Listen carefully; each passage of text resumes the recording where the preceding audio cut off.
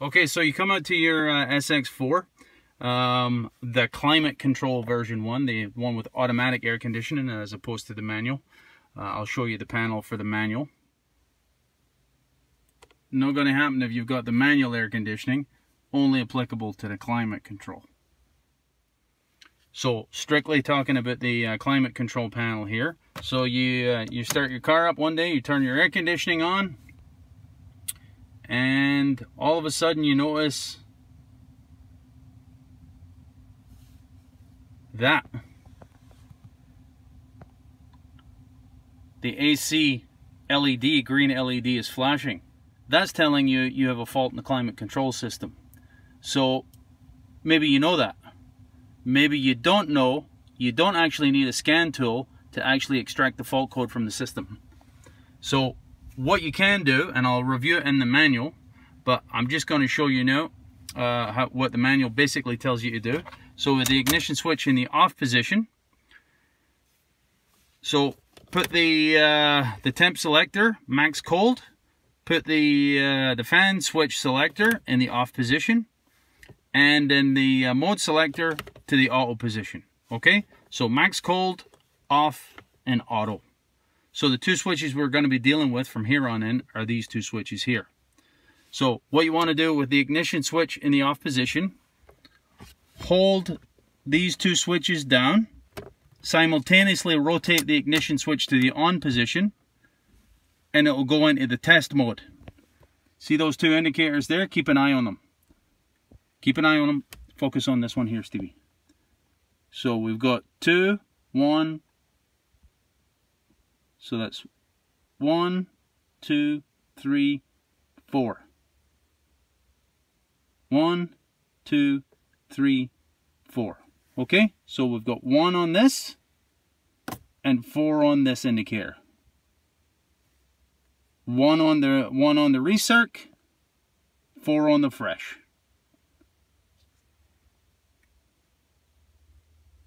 Okay, so I'll rotate to the off position. So just zoom out a bit here, Stevie. So there's nothing wrong with my car. I've dummied this up. I've faulted one of the sensors expressly for the purposes of demonstrating this. You don't need a scan tool. You don't need to hook up to the OBD2 plug.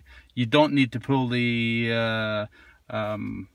DTCs. Even if you have a basic scan tool, it's unlikely that you're going to be able to go into the body control module and pull the codes from it in any case. So this entire module actually has an internal built-in test facility, as I just demonstrated. So I'll take you to the manual, I'll review what the manual actually says, and then we'll actually decode these flashes and see what it says, see if it makes any sense with respect to what I've done to my car. So here's the detail from the manual. So not using the scan tool, Suzuki scan tool, or any scan tool for that matter, you can in fact use the sequence of that I just went through in order to pull the code from the system. So there's a couple of notations here making mention about what can't be checked. If you get the sun load sensor, can disregard that, because you can actually get spurious sun load sensors if you don't actually have in the proper test configuration, which is basically put a 100 watt light above the sensor before you commence with this. So basically disregard the sun load sensor. I've seen that a couple of times on my other car when I've actually done an auto scan. The sun load sensor comes up on both my Grand Vitara and the and my Suzuki SX4, the one with the automatic air conditioning, of course, if you don't have in the proper configuration. So you can basically disregard that. It's kind of a red herring, if you will. So here's the actual setup for doing the test that I actually just done, detailed in the manual. Set the following selectors to the specific conditions, specific positions below, respectively, with the ignition switch in the off position. So initially with the ignition switch in the off position, temp selector to max cool, blower speed selector off, so the airflow selector to the auto position. So again, that's basically on the 3 switches. AC switch to the max cool, blower selector to the off position, mode selector to the auto position. While pressing the AC switch and the air intake selector, so that's these two switches here, the AC switch and the air intake selector. We're talking about the recirc and the fresh selector, the push button functions of both knobs, not the rotary dial, but the push button switches itself, the AC switch and the fresh or recirc air. Push these simultaneously, so you push them simultaneously, push them both at the same time, simultaneously turn on the ignition switch. So if you get this sequence out of order, it won't go into the test mode. The key thing is to have them both pushed at the same time and then rotate your ignition switch to the on position. You don't have to start the car, just turn it to the run position. So wait for 5 seconds for the diagnosis procedure to actually start, and write down the flashing pattern of both the fresh and the recirc indicator lights. So that's them here. So this is the recirc and this is the fresh. Unfortunately, the left and the right is switched on the matrix. I'll show you what I'm talking about right now. So once you actually retrieve those codes, they don't do you any good, of course, unless you can actually make some use of them in the manual. So I'll just go through all the codes here, and you can put it in slow mode or review it as required. By the way, not every failure in the system is going to translate to the AC light actually flashing here on the matrix, as you can see. This little test is actually quite comprehensive. It tests a bunch of sensors on the car. Make of that what you will.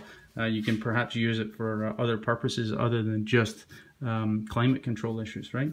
So here's where I'm talking about the fresh and the recirc. Unfortunately, they're flipped because on the car itself, you can see, again, just to be clear, this is the recirc and this is the fresh. So these numbers are basically flipped with respect to the LEDs. So I'll just go through here. I'll just go through this slowly so you can actually catch all the different codes, make some sense of it in the event you do have some codes. There's the sun load sensor malfunction. Again, take that one with a grain of salt.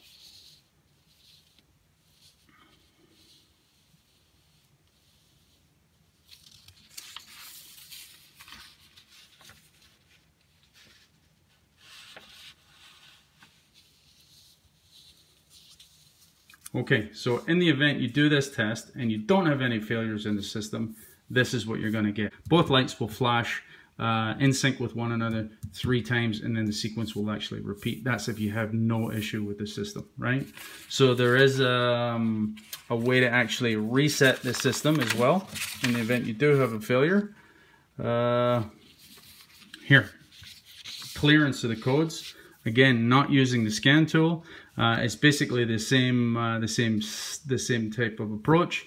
Push both of these switches and actually rotate the ignition switch to the off position while you're holding these switches, and then it should reset any fault codes. Then you can retest the system to see if you've actually cleared anything. Of course, once you change the sensor, fix the wiring, component, whatever it is you actually have to deal with according to the fault matrix. Okay, so if you recall, on my car, we actually had this code here. 4 and the 1. Again, keep in mind they're flipped. So we had the 4 and the 1. Actually, this is, if you had a scan tool, this is the B code that you would actually be able to pull out, the DTC. It would correlate with the, or translate, I should say, to the outside temp sensor. And this is basically the failure detail, and the AC indicator was in fact flashing, right? So this is the code that we had on my car. Let's take a quick look at it and see if we can make any sense of it. So just to prove the point, here we are, of course, at the front grille of the car, and that is the outside temp sensor. And as you can see, taking the connector off just for demonstration purposes, pop it back on.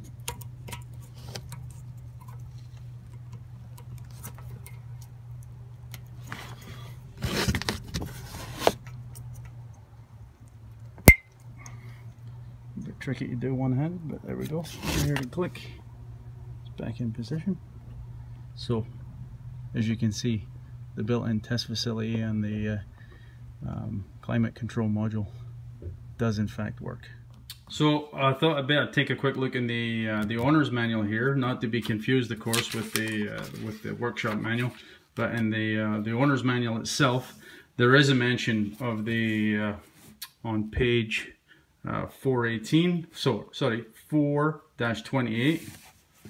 4-28. If the AC indicator light, which we're talking about there, the one we've been talking about, blinks, there is a problem in the heating system and or air conditioning system. You should have the system inspected by an authorized Suzuki dealer, or you know how to do the test yourself. Save yourself some money. Right. Okay. Well, I think I've covered just about everything I need to. I hope that makes some sense. Maybe that'll come in handy for somebody. As I said, it tests a bunch of things on the car, a bunch of sensors and a bunch of interfaces. So it's not just strictly climate control stuff. It could do vehicle speed sensors and yeah, tons of stuff. So anyway, thought I'd pass that on. That's it. Cheers.